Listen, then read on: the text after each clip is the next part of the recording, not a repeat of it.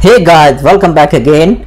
Now today in this video I am going to show you how to fix no internet after resetting the router on Windows. So for this guys, first method, physically check the connections, and the second method, restart your router.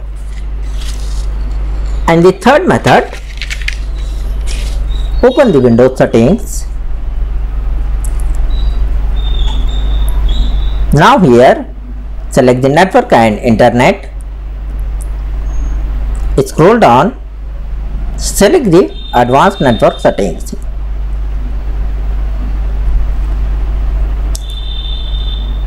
Now click on network reset. Finally you will see network reset. Click on reset now and select yes. After this done, restart your computer.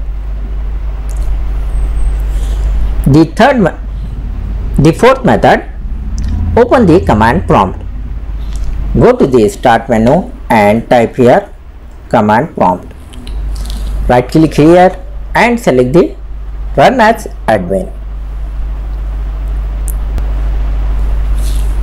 Type here command netsh space int space ip space reset and press the enter.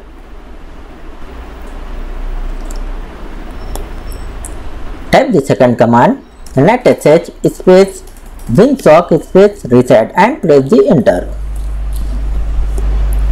Now close the command prompt and once again restart your computer.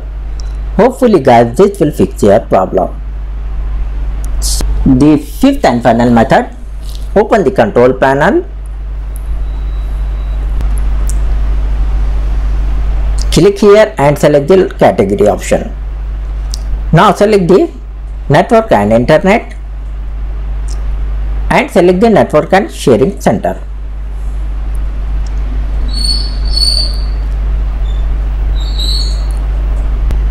Select here change adapter setting.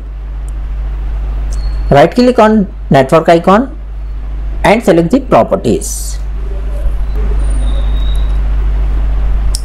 Now select here internet protocol version 4.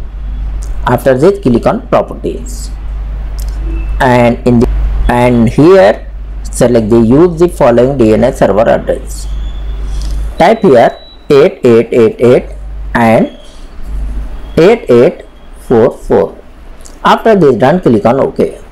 Click on OK, close this and restart your computer. Hopefully guys, this will fix your problem. So thanks for watching this video. Please like, share and subscribe.